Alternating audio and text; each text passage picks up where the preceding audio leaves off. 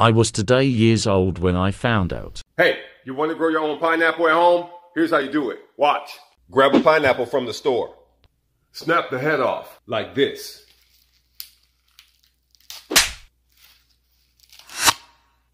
Eat this. This is where the magic happens. See the star? Pull these off gently. When you peel this, you're going to see something.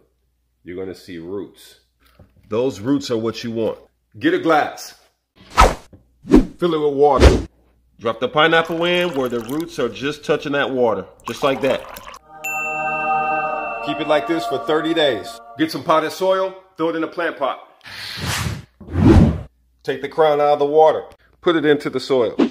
Growing it takes time. Be patient. Repeat the process and you'll never have to buy pineapples again. If you like growing your own food at home, like and follow.